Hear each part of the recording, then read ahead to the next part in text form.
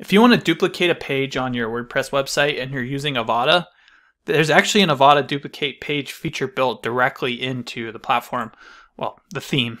And I'm going to show you how to use it real quick because it's super helpful. And I'm going to show you as a bonus how to duplicate sections of a page in case you want to just tear a page apart and rebuild it in a new way. Okay, so we're on the home page of the website built on Avada. You can see the Avada theme here. So I'm just going to edit this homepage here, and we're going to use this as the example. So we're using the Avada builder. You can see where it says default editor here. If you click that, it's going to switch away to just the default builder. But if you're using the Avada builder, then you have this black bar at the top.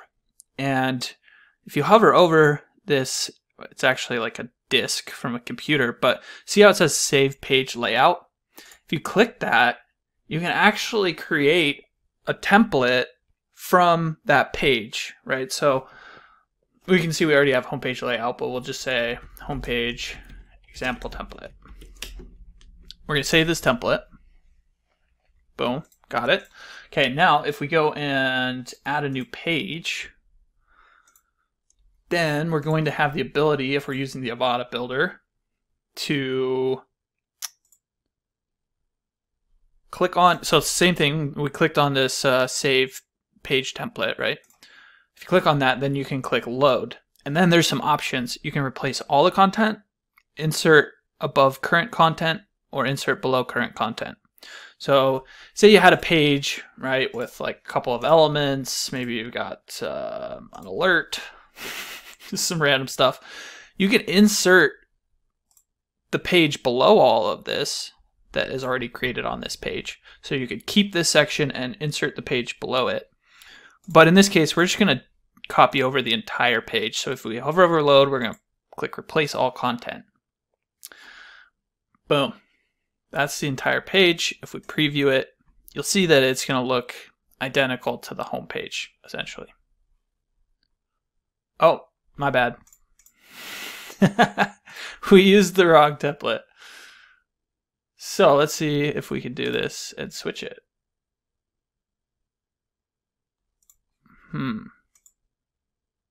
Anyways.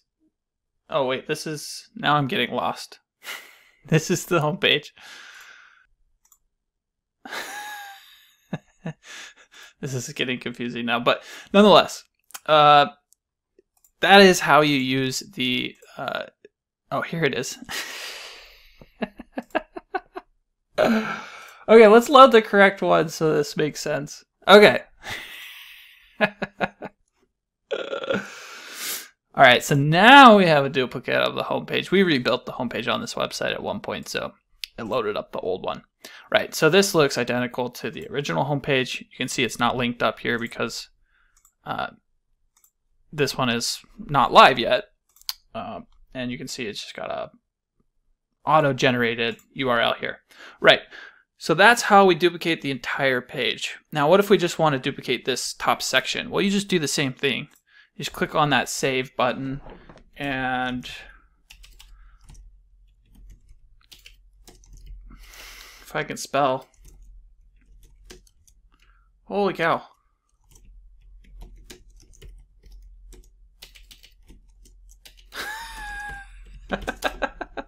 I'm all thumbs today, all right? Don't laugh at me. Okay, so now we have this column section template added, right? So if we want to add this again, then we just go to, because this is a, or excuse me, this is a container, not a column. That's a little confusing. But if you click add container, then you can go to library container and click column section template. Should be called container section template. But now we have two of those up here at the top. And so that's how you duplicate individual sections of a page. And you can add that on any page of the site. So say you have this same header area format for every page on the site, then you can duplicate this or save it through here. Save it as a template. And then for each page you create, then you can just go ahead and load that up and it'll be all built out and ready to go. So I hope that was helpful. Maybe a little confusing at times, but nonetheless, if there's anything you do have questions about, don't hesitate to reach out. You can just drop your questions in the comment section below. I'll be sure to get back to him there. And until next time, take care.